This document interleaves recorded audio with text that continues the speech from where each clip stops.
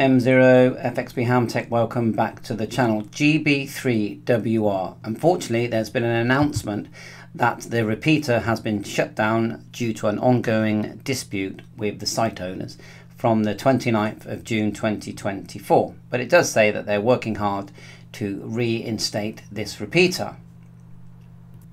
If you look at their website, look here, you've got Truck Cam TV and a long list of other repeaters that you can use. We've also got the Fries Hill group of repeaters as well.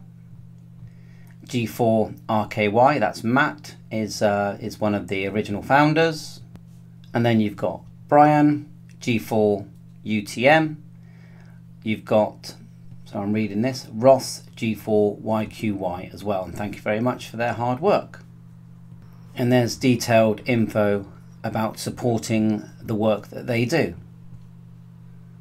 Now, if you look at the Radio Society of Great Britain UK repeater list, you'll see that there are other options near you. What you do is on the left here, just put your grid number in, and there's a website that will find your number for you if you do not know it. Just here, it's called What's My Locator. So I put in my postcode, click enter, and there you are. IO81MI is my grid number. And I've used that here to calculate, and you can add a distance as well. But it looks like the nearest one to me is 145.5750, which I need to test because I didn't even know that repeater was there. Quite a big shift on that. 144 to 970. Now which one is it? Is that, let's see which mode that is.